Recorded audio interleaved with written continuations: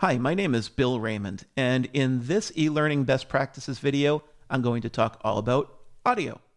I think what you'll find when we get into this is that the difference between using your computer's audio equipment or a middle-of-the-road piece of gear versus using professional equipment is night and day. The differences are astounding.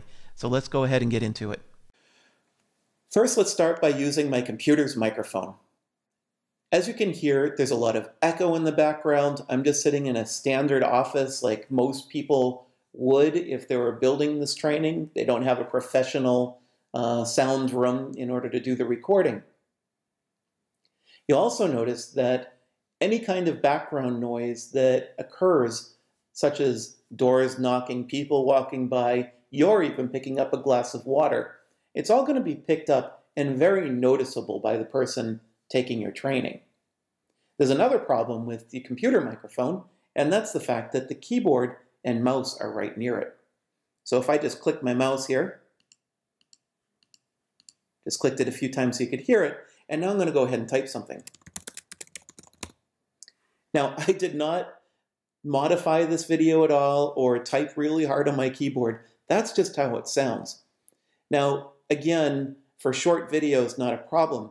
For a long training video, that's going to be an issue. Imagine having to hear that clacking sound as you're typing on your keyboard. That person watching your training is going to disconnect and they may not finish watching it. After listening to me talk on my computer's microphone, you might be wondering what it's like when you purchase some sort of expensive headset that ought to sound pretty good and maybe even advertises itself as podcasting ready or computer training ready. This is what most computer devices sound like, audio devices sound like, when you plug them into the audio port in your computer. Not that they're all the same, but this is a pretty well-known, well-established piece of equipment.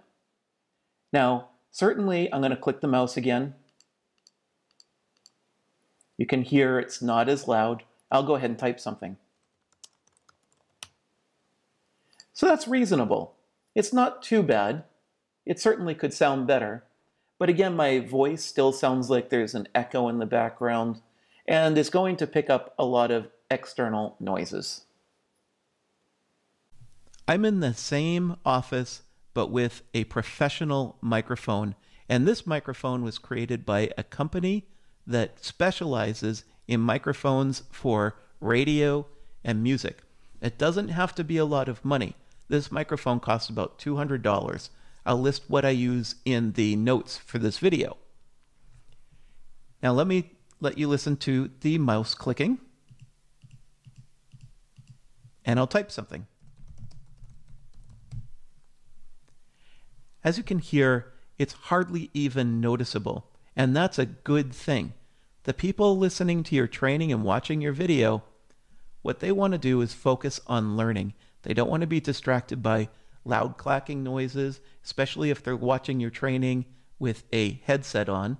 It's going to be very loud and distracting to them. So using a professional microphone does really matter. Thank you for watching this video. We would really appreciate it if you press the like button. If you have any comments, please feel free to use the comment section.